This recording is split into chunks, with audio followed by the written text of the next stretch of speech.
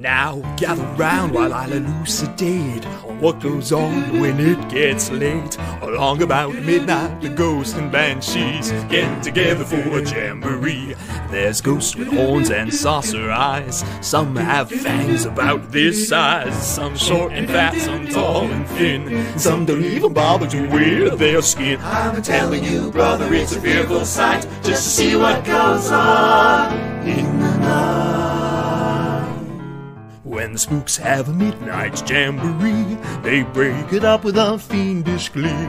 Ghosts are bad, but the one that's cursed is the headless horseman, he's the worst. When he goes a-jogging across the land, holding his noggin right in his hand, demons take one look and groan, and they hit the road for parts unknown. Well, there's no wraith like a spook that's spurned. The ghosts don't like him and he's really burned. He swears to the longest day he's dead. Well, I'll show them that I can get ahead. Wow, wow, wow, wow, wow. So close all the windows, lock all the doors, unless you're careful, well, he'll get yours. Don't think he'll hesitate a bit, 'cause you clip your top if it will fit. He likes the middle, he likes them big. Part him in the middle or wear a wig. Black or white or even red, the headless horseman needs a head wig.